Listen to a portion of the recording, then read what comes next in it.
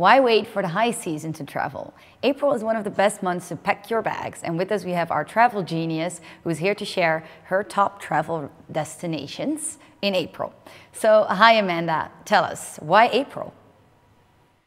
So I think April is a good time to travel to a lot of places because it's considered the shoulder season, and this just means it's in between kind of the low season, which is usually kind of the colder, wetter winter months, and the high season, which in Europe, for example, is usually the summer months.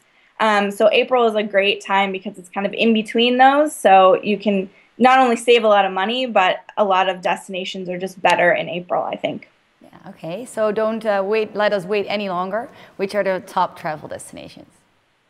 So I think some that I would recommend in Europe, I really like Italy in April because you're going before the heat really sets in the summertime, and also before the tourist crowds really hit, because Italy can get really crowded in the summer. I also recommend New Zealand. It's one of my favorite countries, and April is actually fall in New Zealand because it's in the Southern Hemisphere. But April is great because the leaves will be changing, especially on the South Island, and you can usually get some good travel discounts because it is shoulder season.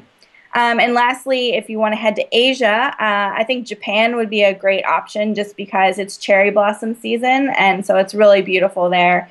It might be a little bit more crowded because the cherry blossoms are popular, but I think it's beautiful enough that it's still worth going in April. Yeah, so where are you heading for in April? So I'm actually headed to Europe. I'm doing a river cruise in Eastern Europe, and then I'm going to be spending some time in Spain. And Spain's also great in April because, like Italy, it's before it gets really, really hot and the crowds set in. So I'm really looking forward to that.